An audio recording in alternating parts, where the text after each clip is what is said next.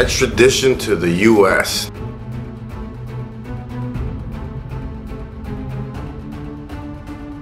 Not everybody wants it, and not everybody needs it. In my case, I wanted it because I knew I was gonna die.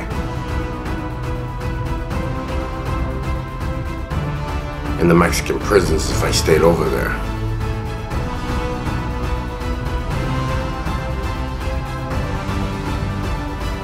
El Cholo Iván is better known as the chief of El Chapo's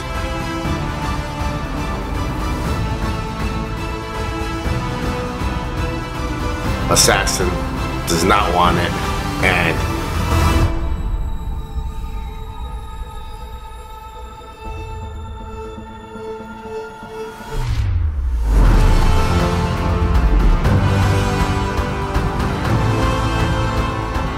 he was trying really hard to not get extradited, but it is not looking good. Let's get into this video.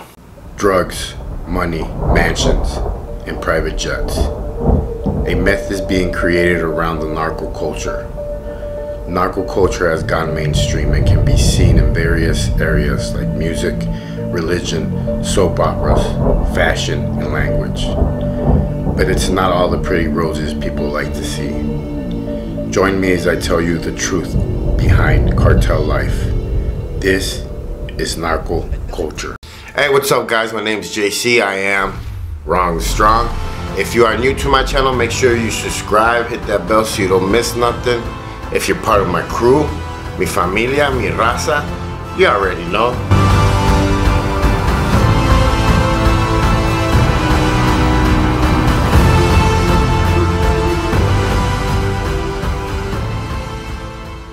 Súbanse a la suburban. Let's get this video on the road. What's up, man? We're talking about today about El Cholo Iván. Yes, there's famous pictures of him out there.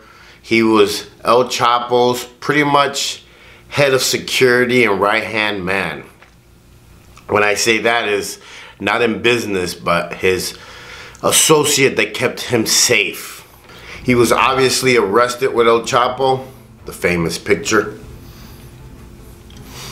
And well, now that the main guys are in jail and they finished telling on each other and getting everybody locked up, all the dust is finally settling down, that now the US is coming in and cleaning house, just like the dude. The feds, I've said it day in, day out, do not play.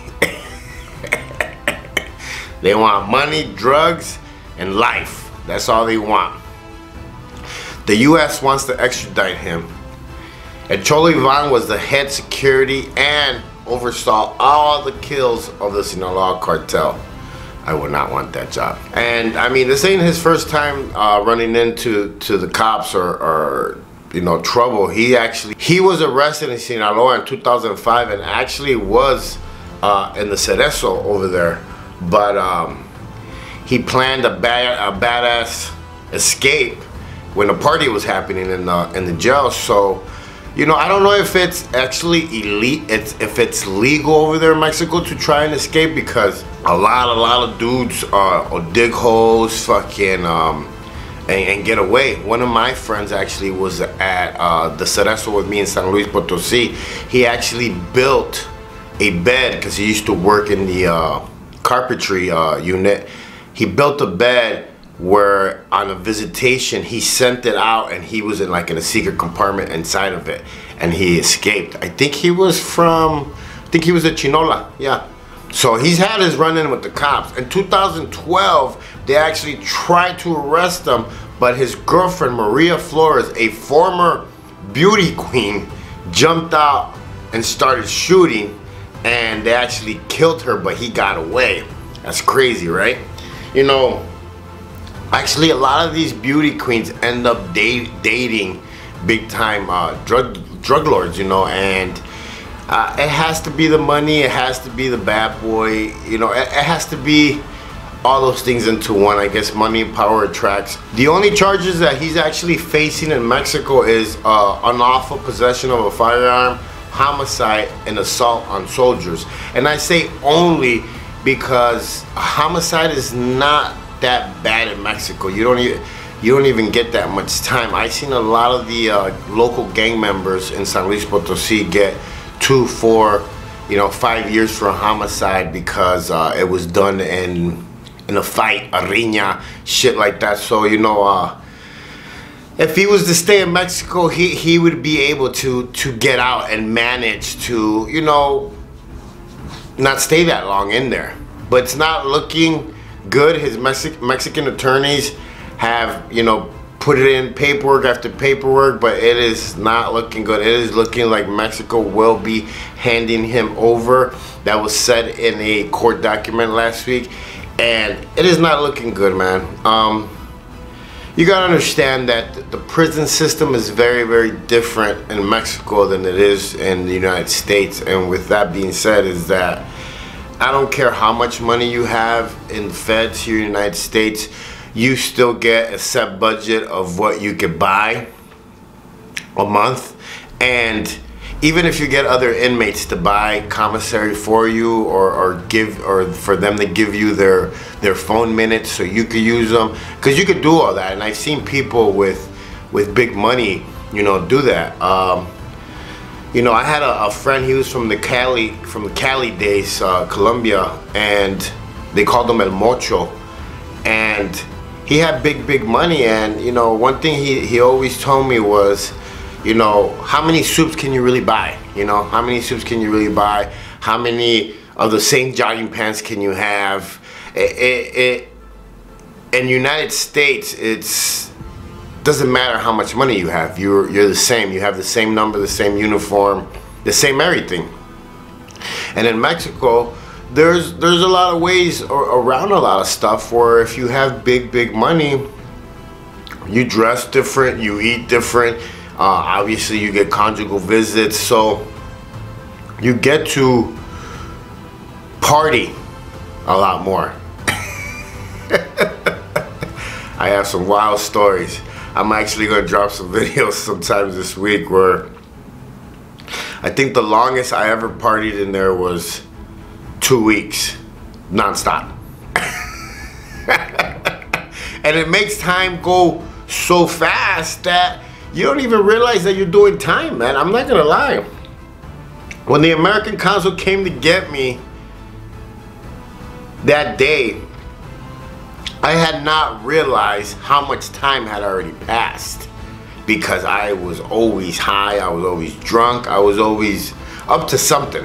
And all I remember was bits and pieces of, like, when Biggie got killed, mataron al Biggie rapper.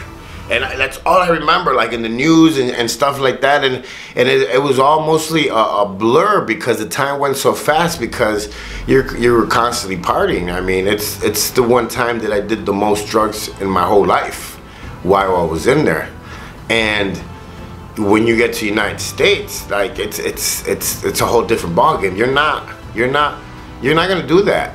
In Mexico, you're allowed to still be that drug lord that you were on the streets inside there, and U.S. has gotten really big on these extraditions because they're big money. They actually extradited a shitload of drug lords in the past 10 years. It's went up like crazy, and they've made it a point to extradite them and not do the American exchange program they used to have back in the day, where they used to bring back the Americans, where I was actually, part of that.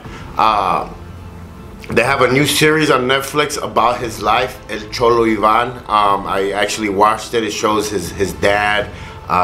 Everything is actually pretty good. It just shows how a lot of these kids from Sinaloa are kind of like bred it to be, drug lords. I'm not saying all of them, so don't take it the wrong way, but a lot of their mentality, they've been doing it for years, like from the early 1900s, and some of them were bred to do that, just like a lot of the Colombian kids out there were bred to do the same. And the series is actually pretty good. They started off with the big escape that caught both of them when He was arrested next to El Chapo. They don't say it's El Chapo in the series, I guess, because of they would have to pay him. But they show the whole beginning like that and how everything starts. But the movie's based on El Cholo Iván and how he grew up, his dad, who his dad was, everything. How he pretty much became part of the life and was kind of like forced into it almost to, you know, be a man. The whole Mexican machista thing, you know. But one thing that I've told everybody in my videos is that a lot of this stuff has been in movies, songs, just like rap music. It's just in Spanish. ¿Qué honesto jefe? Yo no sé cantar. They've talked about smuggling drugs over, you know, in Mexico since, you know, way back in the day. I mean, I used to watch some of my favorite movies, La Banda del Carro Rojo, La Suburban Dorada, all these songs and movies that I loved growing up as a kid all talked about drug dealing, making money, crossing the border, bringing the drugs to US, becoming a big businessman, all that shit. So, you know, it falls all down to the whole, you know, of glorifying that life and kids following in the footsteps. I mean, what are we gonna do? That's what it is. Mafia movies, cartel movies now, gang movies, all that shit. So I don't think it's ever gonna stop because it's the #1 money maker. People like to watch that shit. People like to hear about it. I mean, look at me, I'm talking about it. But I'm telling you this right here, right now. It never ends well. You could be dating the beauty queen of Venezuela. You could be driving a Ferrari. Look at the twins. They were driving fucking Ferraris. They lived in $1 million mansions, and at the end of the day it all came crumbling down because it has no Cinderella story. And the ones that did make it out, it's probably the 1% that made it up, opened up some businesses. And I get messages all the time, oh, my friend made it out. Well, he was a lucky one because not too many people make it out. And don't say that he made it out because you never know. I met one of the biggest Crip leaders in the feds when I first went in. He had been out the business for 15 years and they came and got him over some beeper shops and cellular phone shops. You don't know that you actually made it out until you've made it out. So with that being said, don't judge nobody, stay in your lane, live savage, and remember, you only have one life to live. Live it out here, free, where you don't have to watch your shoulder, you don't have to worry about what street you're on, and you don't have to gangbang, use drugs or nothing. Just grow with your family, get better every day, read a book, educate yourself, say no to drugs, and be careful with the COVID, because that motherfucker is a bitch. I'll catch you guys on the rebound.